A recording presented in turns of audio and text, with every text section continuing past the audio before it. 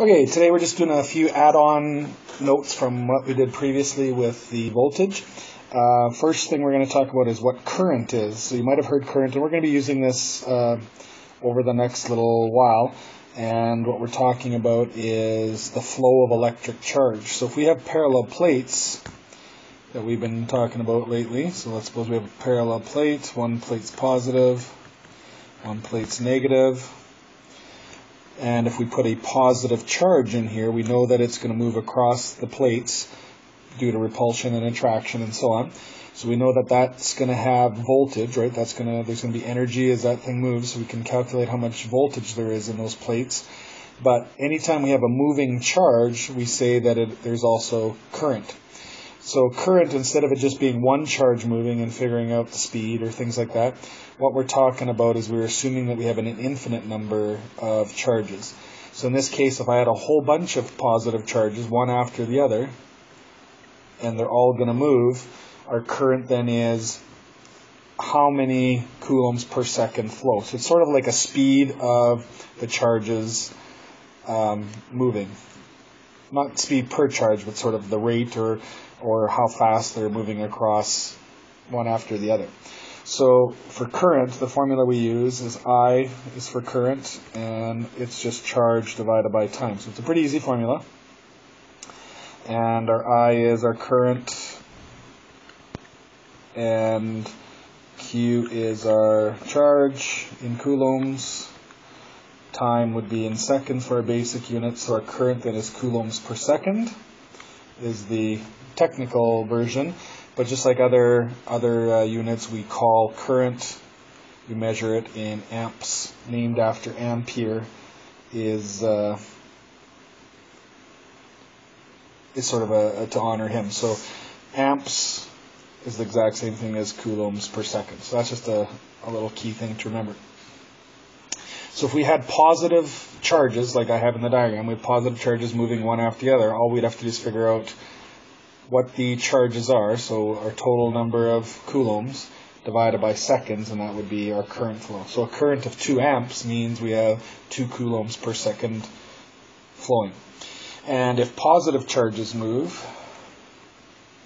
so if we have positive charges, like this diagram, we call that, like obviously flowing positive charges, or another name for it is conventional current.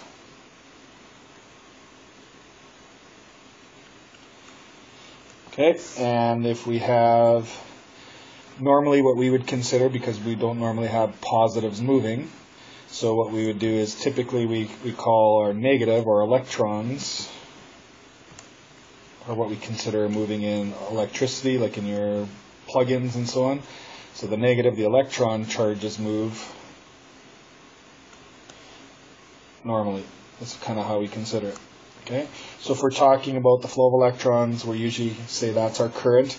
But if you ever see the term conventional current, that just means that we have positive charges that are flowing instead of negative charges. And that's pretty much it for current. So pretty easy formula. You can solve any kinds of questions if they're dealing with current or time or anything along those lines. Okay, so what we're going to do is also now we're going to look at sort of how batteries work. So if we have, let's suppose we have 2 plates. Okay, and we're going to have a positive charge. Let's suppose we have a proton or some sort of positive charge, and let's suppose it's going to move across the plates on its own.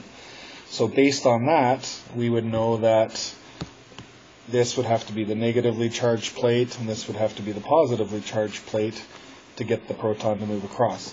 So then the idea is, well, if we were to charge those plates, we have to hook it up to some sort of power source like a battery. So then the idea is, what would the battery look like? So the symbol we use for batteries, we usually just show like a wire connecting them, and then we put the symbol like that. So the longer line is to represent that's our positive connection, and the littler line is to show the negative part of the battery. Okay, so in this case, if our proton is moving across on its own, it's going to be speeding up as it goes across, then we have to have positive and negative plates, and our battery then has to hook up exactly like I've drawn it. Okay, so if you see diagrams And the reverse would happen. So let's suppose I draw my battery this way, and we're going to hook it to 2 plates like this. Okay, and then let's suppose we put an electron this time in the plates. The question might say, is the electron going to move across? Is it going to speed up? Is it going to slow down? Those types of things. So just based on this diagram, we know that this is our positive, so that means this has to be our positive plate. This is our negative, that has to be our negative plate. Therefore, our electron will be repelled from the negative and attracted to the positive, so we'd get our electron flowing upwards in this case. Okay, so when you're doing battery types of questions, just make sure you know which way the positive and negative is, so you know which plate is positive and negative.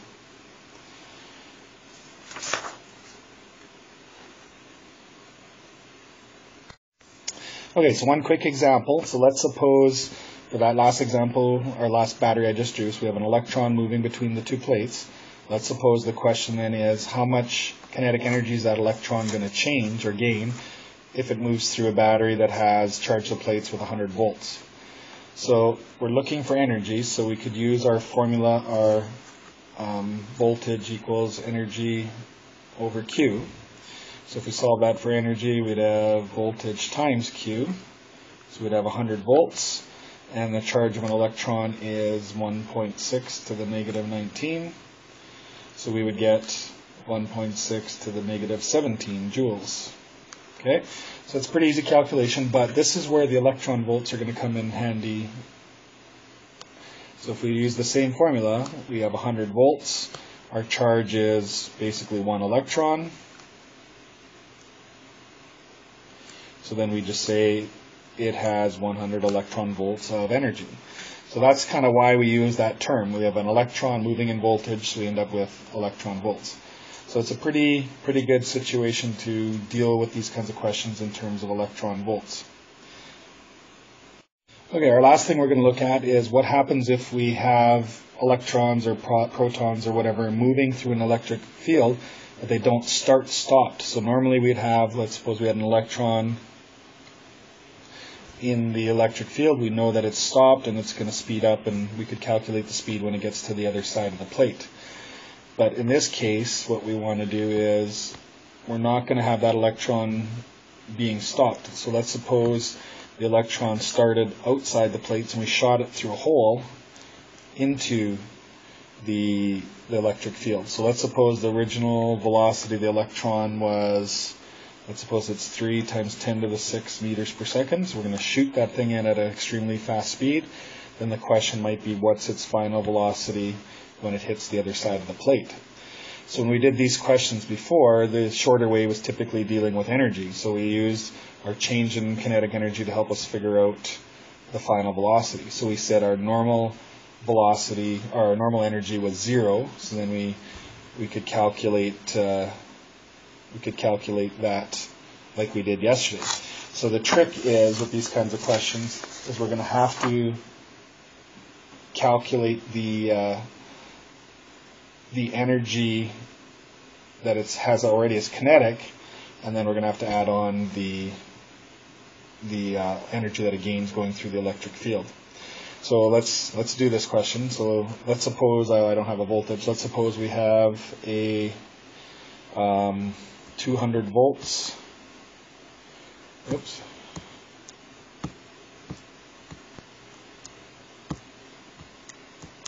And let's suppose we have 10 centimeter distance between the 2 plates.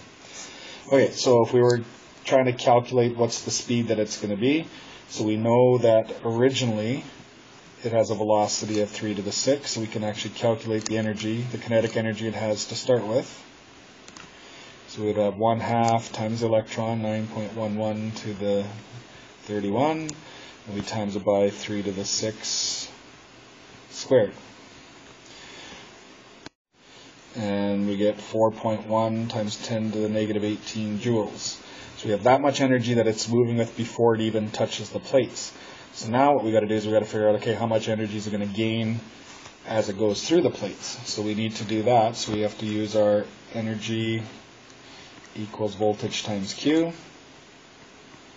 So we have 200 volts times our charge, 1.6 to the negative 19. So we want to figure that part out. So we get an answer of 3.2 to the negative 17 joules. Okay, so we just got to be careful. So in this case, the electron has 4.1 to the negative 18 as it enters. It's going to gain 3.2 as it moves across. So from there, we can now figure out our total energy. That's probably the easiest way to do this one. So our total energy would then be, right, from it started with that much, it's going to gain 3.2, so we need to add those together. So then our total change in energy, by the time it hits the far plate, it would be 3.6 times 10 to the negative 17 joules. So now that we know that its energy that it is when it finally hits that plate, we can actually calculate its final speed. So we can just do our 1/2 mv squared again, but in reverse. So we'd have 3.6 to the negative 17 equals 1/2 times our mass, once again, times v squared, and solve it for v. So if we take our energy, divide it by 1/2 times 9.11, and then square root that answer, we get an answer of 8.9 times 10 to the 6.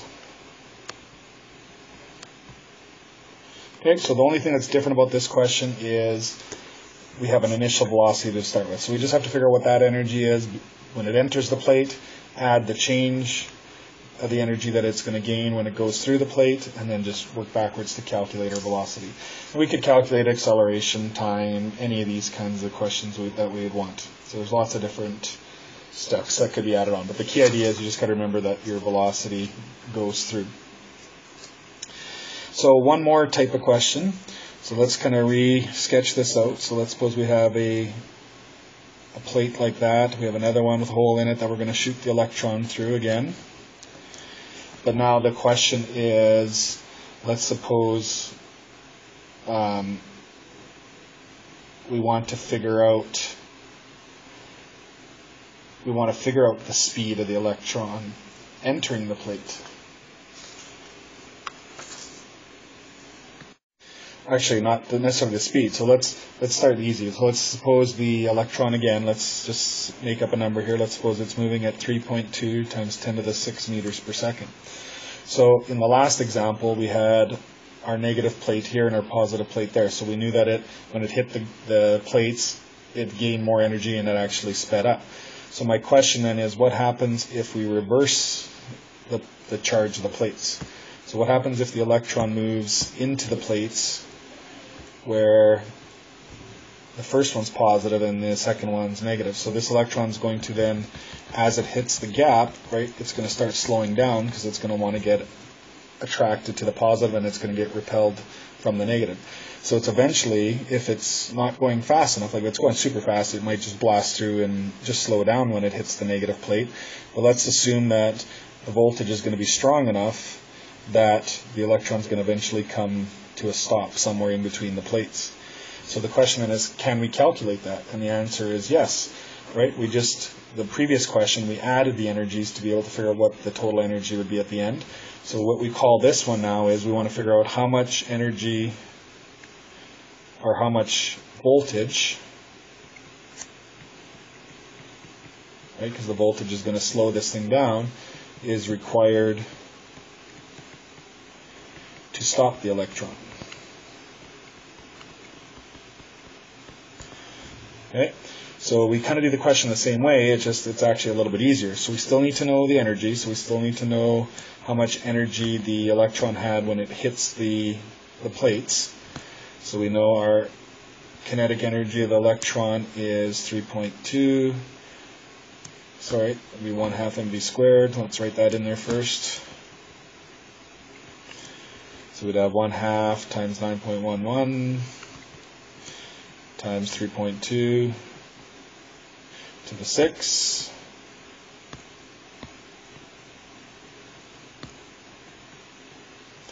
and we want to square that. So let's do that calculation. And we get an energy of 4.66 times 10 to the negative 18 joules.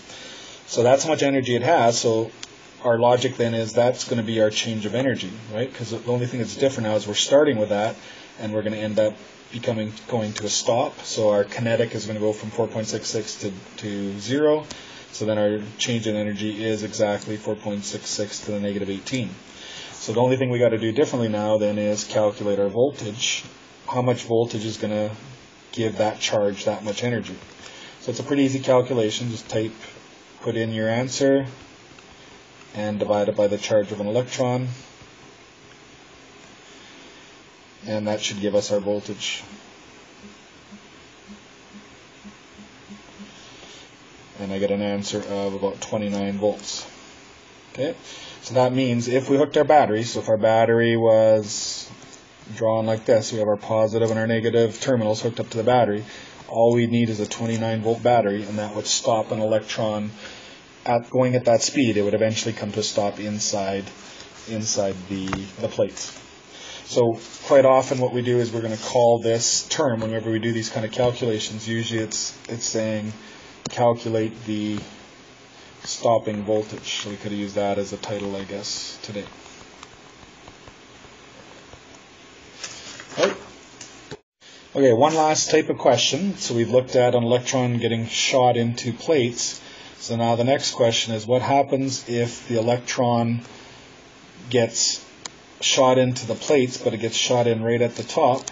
So let's suppose we have a 10 centimeter distance between our plates, but this time now our electron is going to get shot in right at the very top of the plate. So instead of coming in perpendicular where it would move across the plates, now it's going to get shot in horizontally. So using sort of common sense is it's going to get repelled from the negative plate and get attracted to the positive plate, but because it's moving in at a certain speed, so let's once again make up a number. Let's use our 3.2 to the 6 meters per second once again. So it's going to get shot in at a speed, and instead of just going straight down to the positive plate, it's going to follow sort of a projectile path. So this kind of question, let's use a voltage of 20 volts. So that's our charge in the plates. And the question then is, where's that charge going to move to? So let's suppose, let's basically say how far, let's look for a horizontal distance. How far will that electron go horizontally before it crashes into the positive plate? So you can see it's basically a projectile question like we did in Physics 20. So we know our voltage, so that's the first part. So really the only thing we need to then figure out is we've got our horizontal velocity, so that's good. We're looking for horizontal distance, so that's good. So the way to do that, remember, we need to use, for horizontal motion, we use our easy formula. So we basically need to know the time. If we know our distance, that's what we're calculating. We know our velocity, we just need to calculate the time. So it'll be 3.2 to the 6 times whatever the time is. That should give us our final answer. So the challenge then is, how do we get the time? So the first step then is, what do we know? So we know vertically, in terms of vertical motion, our VI is 0, just like we did for a cliff question. We know our distance that it's going to fall is 10 centimeters. So let's write that as 0.01. And we don't know VF. We're looking for time. That's our challenge. We don't know VF, and we don't know acceleration. So we're going to have to calculate one of those first. So let's do this question by calculating acceleration first. So normally with a gravity question, a projectile question, we know acceleration is 9.81, so we can plug all the information in to solve for time. So the same sort of thing works here, but we have to calculate the acceleration first. So how do we do that? Well, we're going to use force equals mass times acceleration. So acceleration will be force divided by mass. What's force equal to? We know from our other formula it is electric field times charge divided by mass.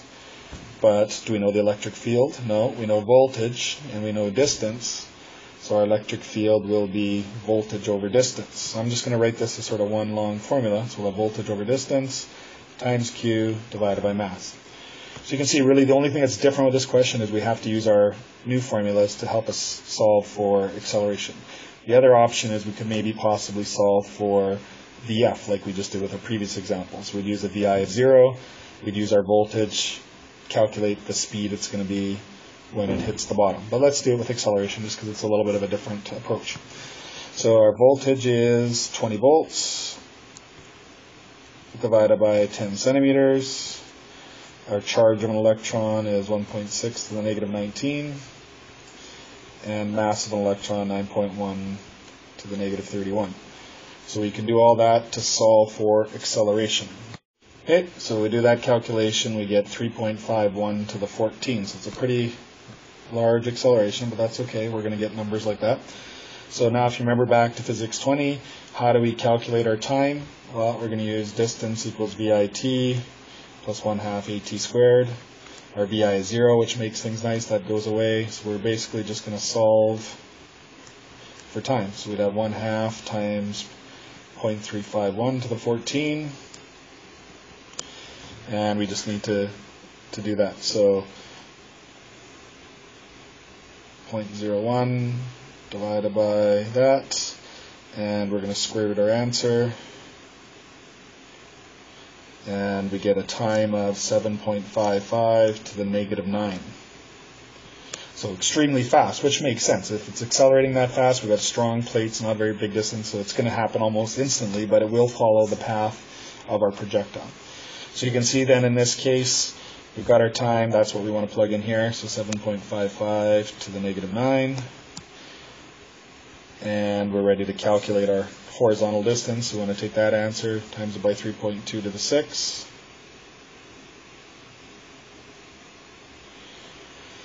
And we get a distance of 0.024 meters, which would be 2.4 centimeters. Okay, and use some common sense. If our original gap was 10 centimeters big, yeah, we're in the right ballpark, right? It's because we got such a strong voltage, it's going to get zipped downwards, and it's only going to go 2.4 centimeters before it collides. And that's it. So there's lots of these kinds of questions where we're going to be using new stuff, old stuff, a little bit of projectiles for these kind of weird ones, and that'll lead us into future units as well. So that's all for today.